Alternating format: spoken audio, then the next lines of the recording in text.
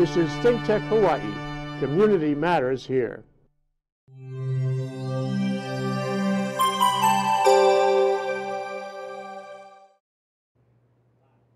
Good afternoon, Howard Wiig, Code Green, ThinkTech Hawaii. We're talking today about resilient homes that can withstand just about anything and be affordable and be comfortable and be resource efficient. Who else could put all of this together in little old Hawaii but Mr. Dennis Suzuki, factory authorized representative for Strata International. What in the world is Strata International? Oh, just a little company, 34 billion annual sales, thank you very much, all over the world. And we're going to get into the details of what makes Strata's buildings really special and particularly applicable to Hawaii. So, welcome to the program, Mr. Suzuki, and thank you so much. Thank you so much for inviting me. Yeah. So, first, give us a little background about what Strata is all about worldwide. Strata is a company that makes foam houses in one area that is insulated and it's durable, low-income housing. We also can go high-end, commercial housing, and we can go up to several stories high. And our job is to make the shell on it.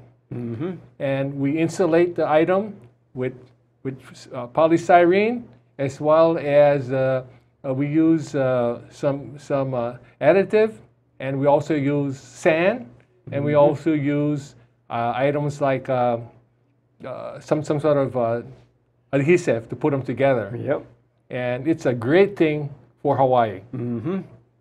And this falls under the general heading of modular homes, where you make building components, especially home components, at the factory, ship them in such that they can fit into a Matson container and onto the back of a truck. And then you truck them to your construction site. Right. And say for a typical home, how many guys would it take, assuming that you've laid your slab, how many guys would it take to assemble, say, a typical 2,000-foot home? First of all, you don't need to have skilled labor. We can go on the lower end of the program, and we don't need any cranes, lifts, or anything. They can do it themselves. It's lightweight for shipping, and it has a frame construction to lift out. Bonded on one corner, and the homes can last more than 100 years. Yep. And we're going to see the details of that. If we could bring the first slide up, please. Now, here is a cross-section of your typical wall construction. It looks like a extruded polystyrene interior, and then subscrete. Do you have any idea what subscrete is? It's a cement. Now, what I'm wondering is, Hawaii is rich in certain natural resources, including basalt rock. I wonder if, and a lot of our concrete comes from that locally mined basalt rock. I wonder if the local basalt could be, if we went into assembly or manufacture locally, if the basalt rock could be ground up and used as that component. Well, depending on where the rock is at, because I got a call from the people who want to use volcano, and I'm against that. Because it might happen to steal her item. So what we can do is that we can consider the sand, because it's something that we already have. And we can have things like it's an expanded polystyrene. But this got nothing to do with the polystyrene on the lunch container. Okay? Oh, totally different. Totally different. Okay? The adhesive that we make is going to be a fantastic thing to bond it together, and all we're looking at is finish. It's going to be at 1.25 inch to 1.5 inch, depending on where we put it. And the thing is that the thing is strong. It can go hurricane, high winds. It can keep the temperature very cool. And it is a wonderful item. Yeah. And one thing, one of the buzzwords that's going around the architectural community and the building community recently is resiliency. We know that more extreme weather is coming.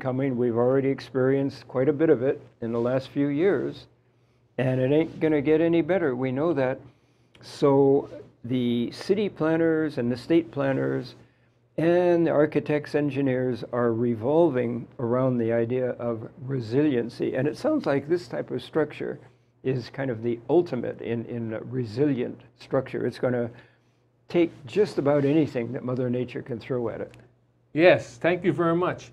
As you know, there's no framing in this, and you can shape it any shape you want. We even help the zoo if we need to. Superior performance, insulation, reliability, structure integrity, and we can compete with what's out there and get it cheaper. And as you invited me, it's green, eco-friendly construction material, and it's very fast to assemble, requires no heavy equipment, very lightweight, safe construction for unskilled workers, as I mentioned to you. Two-part system, make for simple logistics, inexpensive to build, while staying extremely durable and safe. Yeah. And your part of safe is the weather, you know? Yes. And of course, we build a water table. Yep. So we can do that in Kakako or in Mapuna Puna. It looks like, just from what you've shown me about how this thing is assembled, that it really and truly is waterproof. So if we have flooding events and the water starts sloshing around, I think all you need to do is just ensure that the water doesn't get through the door wells. It floats. It floats. Just like your boogie board or just like your surfboard, it floats. So if we were in a lower part of Mapuna Puna and the flooding came up, it would just flood up. And then when the water You're right. it would go right back down again. Now, you can't get much more resilient than that. So why don't we look at the next slide, because you've got all kinds of different offerings. Now this looks like a thermal analysis about where, say, the heat is coming through the building. Do you know any detail about this? Yeah. When they design the thing, they have to make sure what the weather is like with the sunrise, the sunset, where they put in the equipment, because you cannot put high-tech equipment in a warm place. Because it's producing heat as it is. Right, and that's everybody's problem. Yeah, and you cannot put, if you need to put an overhang to make the rain go away, then you need to put what you call extended roof line. And the thing is that this building is on the Big Island. Yeah. Oh, this is a rendering of a Big Island building. Yes, okay. It's rendering of Big Island. All the colors you see there is all made out of the foam.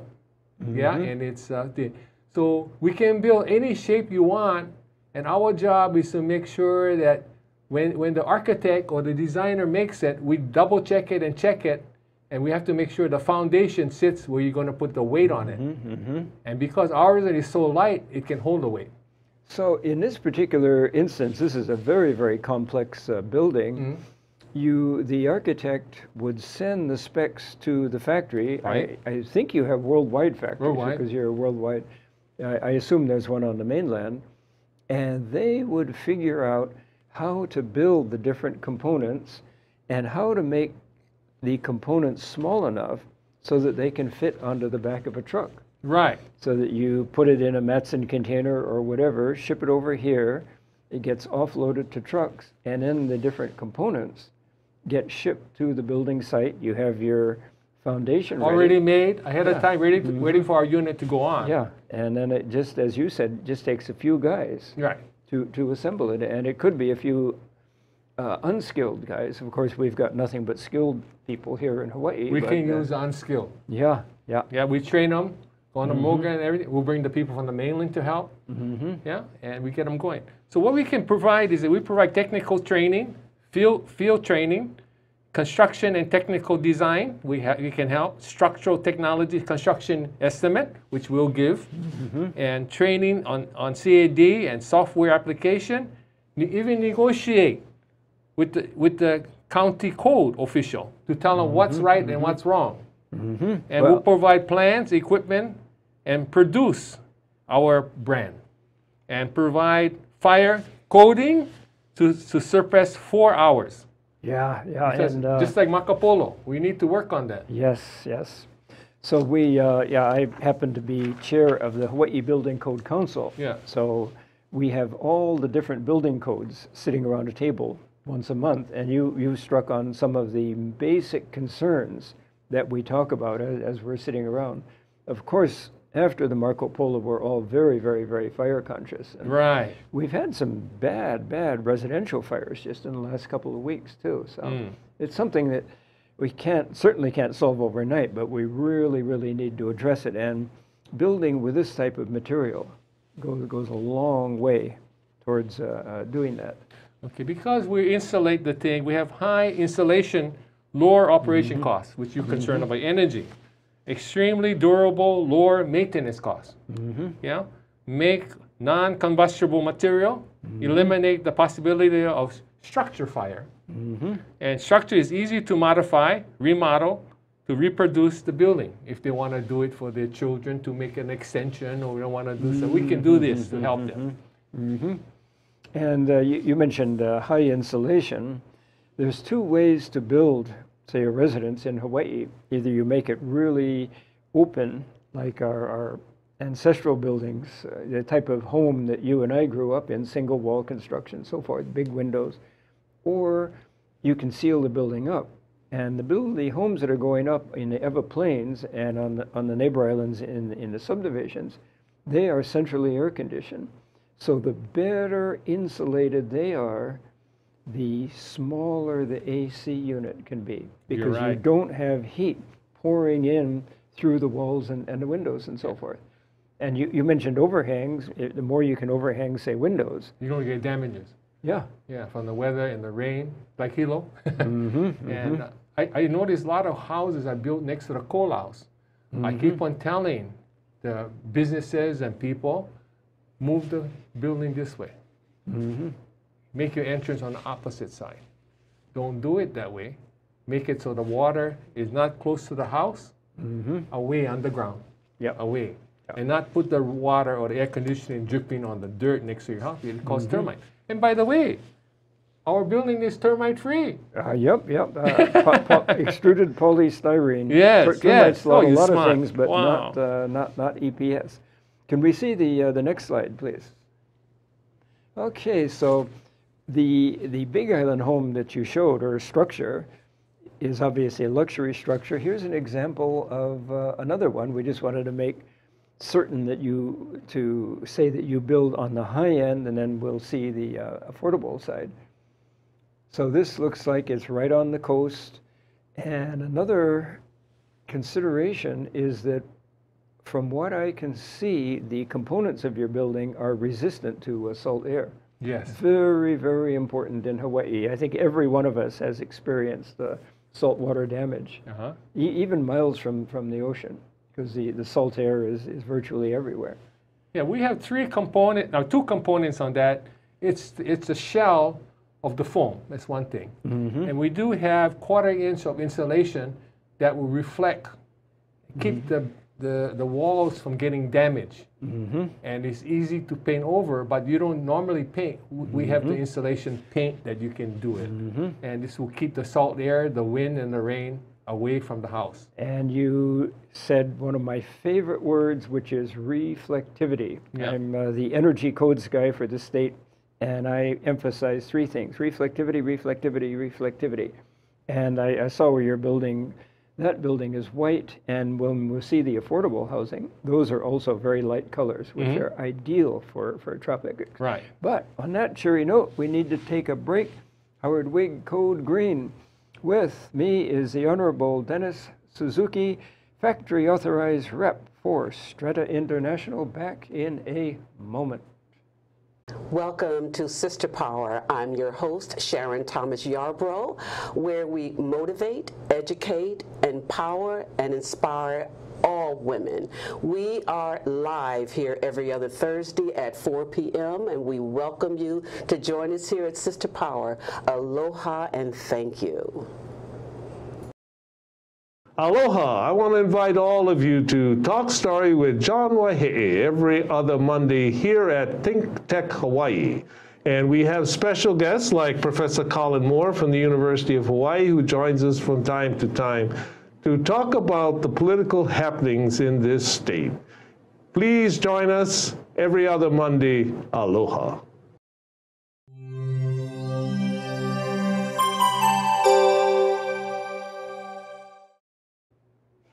Good afternoon again, Howard Wiig, Code Green Hawaii's ThinkTech Hawaii. The Honorable Dennis Suzuki is with me, and we've been talking about what he reps, and so far we've looked at high-end structures.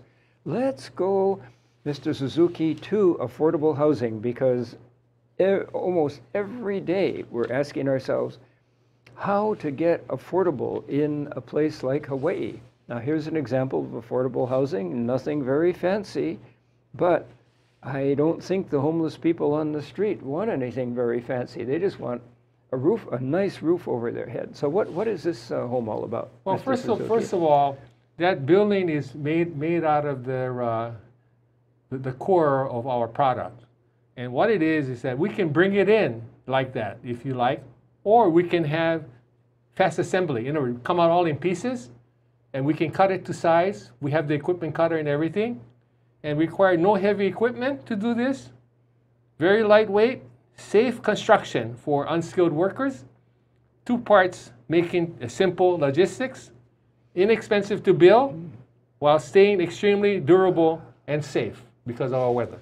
And let's look at the slide after that, because it's kind of similar. Here is examples of affordable housing under construction, and I don't see any heavy equipment floating around there.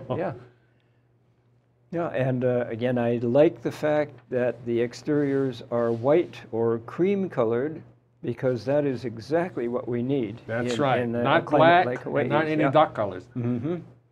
If you're going to, but the fact that you're retarding the sun's heat from getting into the building means that you need little or no air conditioning, very often just a ceiling fan. Right. Will do it. And that's a great way, number one, to decrease your construction costs. Number two, to get your utility costs monthly down to just about zero. So let's look at the next slide then.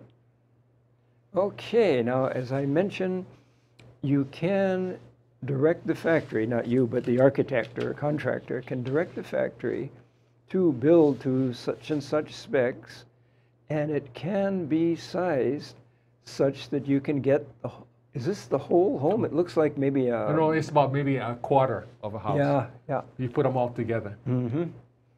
But it can come in like this on maybe we can do it to maybe a barge company, break it in, maybe 50 of them one time, and assemble maybe during the weekend, you know, you can do it once the floor is paid with concrete. So it would just be the barge or the boat would pull in to the pier, the trucks would line up and offload these components right at the pier onto the truck. Off the truck goes to the building site. Yes. And that, oh yeah, here's, well, this looks like a, oh yeah, here it is. Lifting that they're component. unloading the thing. Yeah, and getting it right onto the site. So do you think that the building on the right is maybe several of these types of components? Yes, it's about maybe 8 of them put together. And as you said, because they're so rugged that they are resilient against, say, hurricanes, earthquakes, whatever Mother Nature might throw at them. And and termites. Termites. Oh, I was surprised. Termites. Yes. And you showed me some specs earlier. These can be built at an estimated cost of $135 a square foot. Right. Now that does not include the electrical hookup or the plumbing hookup. Right. Nor the foundation or the land. Oh, yeah. But $135 per square foot in Hawaii is pretty gosh darned inexpensive, shall we say. Yeah, we often see estimates double that and even close to triple that on a per square foot basis. And we're looking for affordable housing, for goodness sakes. Yeah. And our material is that we use are all eco-friendly. And if you burn the foam, yeah, it doesn't cause black smoke. It's already treated, and what we do is that we can recycle them if you like, you know. But we're trying to make so that we don't have to get rid of all our trees. We leave it there for Mother Nature, for our future generation. And it looks like there's little or no metal involved in this. There's no metal. Yeah.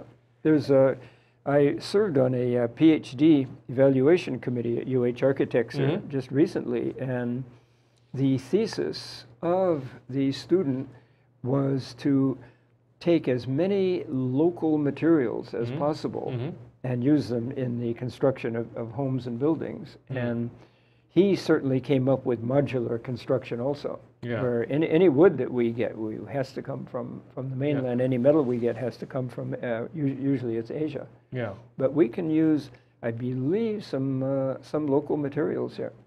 Yeah, I'm sure it can be done. But the thing is very, how you can say, is bonded together to make a stronger finished product so it doesn't fall apart. In other words, on the end, it's all bonded. Homes, like I say, last for 100 years for superior traditional manufacturing homes, yeah? And we can do this right away by doing low-income housing. And all we need to do is get a design, and we can get a price, whoever is on the program. Yeah, and people will love it inside, and it's cool. Yeah. Yeah, it has fans. You can put fans and blowers, and the thing is that people will love it in the hot sun. Yeah. You're keeping that hot sun out. And you mentioned 100 years. Another thing that we always look for these days is what's called resource efficiency. Number one, the materials that we're building with here are energy or resource friendly, eco-friendly.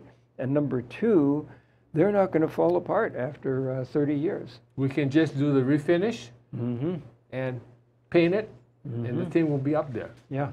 Yeah. And as we noted also, salt water resistant, because a lot of our problems come from the salt air, even away from the coast, from salt air penetrating. Yeah. Well, let's look at the next slide here. Ooh, what is a float house? The float house is built on the water. And as you can see it from the picture, it has, you can have the foam with concrete that is in the water. Of course, the bottom part is concrete holding up the building. Yeah.